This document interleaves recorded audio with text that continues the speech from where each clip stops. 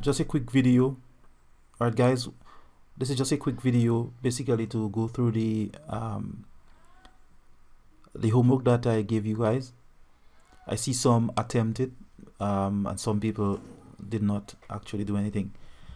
Alright, but so let's just go over what we did so far. Right, so what we did so far, we looked at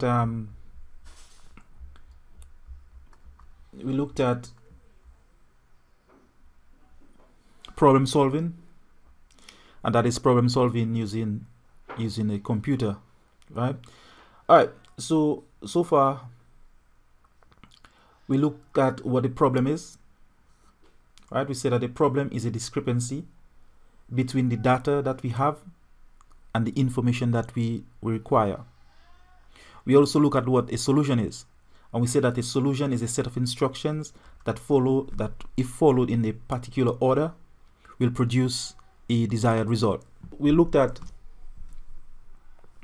using computers to solve problems, right? So in using computers to solve problem, we first have to have a definition of the problem. We first have to sort of break down the problem into a form that can be understood by a computer. And we know that there's three main steps, well, four to be exact, but there's three main steps you're going to look at when we write programs. We're going to look at inputs, we're going to look at outputs, and then we're going to look at the processing, right? So when defining our problem, we have to sort of break down that problem or decompose that problem into three main parts: the input, which is what the user would provide, right? And the output, which is the solution that you desire or require, right? And everything in between between the input and the output will be actually process, right? So we have here, as part of our notes, we have here definition of a problem. We say definition of a problem is the first step towards solving a problem.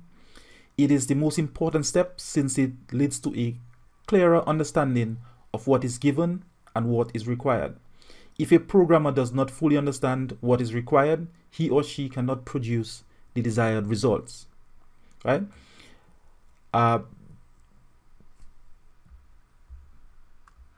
In defining a problem, we state that there should be no ambiguity, right? It should be pretty simple. The problem should be clear and concise and have only one meaning.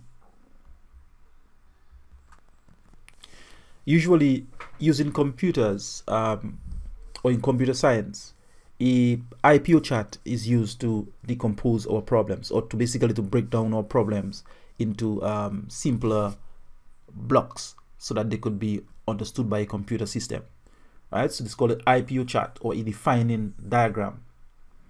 All right, the defining diagram would have, as you see on the screen here, input, processing, and outputs.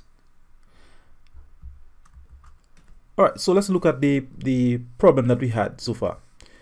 It says here to create a program, right, that accepts the name and the age of a user, and it says to determine if the user is of voting age, right? Print the username and able to vote if the user is above the age of 18, or name and not able to vote if the user is less than 18 years of age, right? So that is our problem here. So how do we break that down into a form that we can actually put into a program? So that's what we're going to look at. So the first thing we need to do is draw up our IPO table, and the IPO table is input, processing, output. And then we're going to identify the part of this problem that should be considered input, and the parts of the problem that should be considered as output. And then we will look at the processing part. All right. Okay, so there's some key ways that you can identify inputs. All right, so normally inputs are normally preceded by the word given, enter, read, or accept. Right? So if we look in our problem here, we say it says create a program that accepts. So it says accept. So that's one of the keywords for input. So accepts what? What does it accept? It accepts name and accepts age. All right. So that means for input we can put name and age. So we're going to put name, and then we put here age. All right. So far it says input accepts name and age. Okay. As part of our notes also, we see that outputs can be identified using keywords, and some of the keywords would be print, display, find, produce, or output.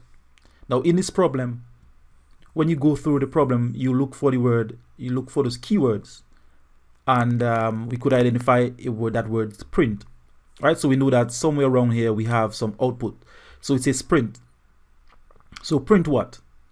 It asks you to print the name, and it asks you also to print able to vote if the user is above a particular age, or not able to vote if the user is less than 18. Right? So we see the name would be output, and able to vote or not able to vote would also be a output. All right, so let's go ahead and put that in. So we have here name, because you want to print out the name of the user. Just go ahead and bold that, and then you want to print out the either able to vote or not able to vote. So able to vote,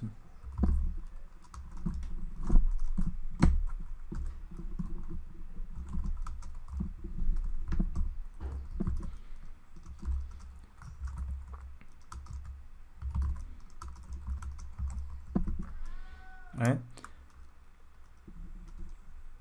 Now we can let me just put that in brackets here,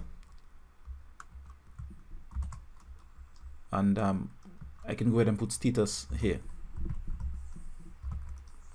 Right, so that will determine our status. So because you can either have able to vote or actually or not able to vote. Right, okay, so we have our inputs. So we have name and age, and our outputs, we have name and a status, basically whether the user is able to vote or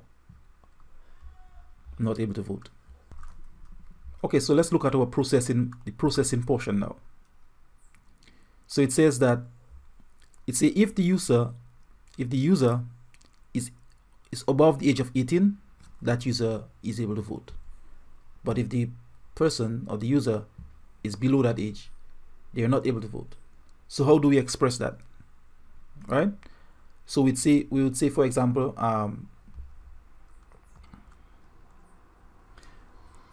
let's do that for example. We could say if name, which is the name of the user we have here. So if name is if age of the user, right, is more than 18,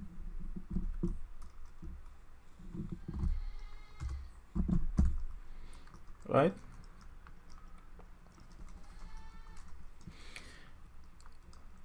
then we print or display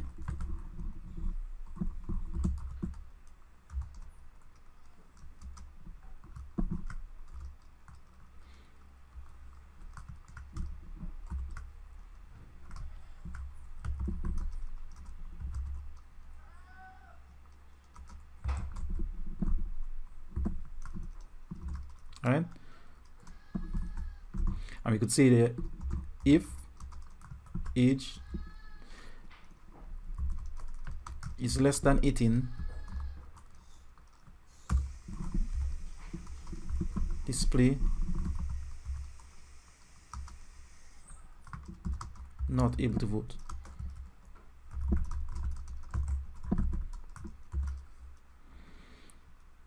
Right, so basically we're saying that we accepting inputs of name, age, and we're going to check the age. If the age is more than 18, then we can display able to vote, and if the age is less than 18, display not able to vote, right? Or we could simply remove this portion of it, right? And we could put the else here. So basically saying if the age is above 18, display the user is able to vote, else display not able to vote, right? And we could use the word display, or we could use the word print, right? Print would be fine. So that's pretty much it, right? I hope that you understand it. What you can do is go ahead and do some of the questions in your book and get yourself familiar with it, right?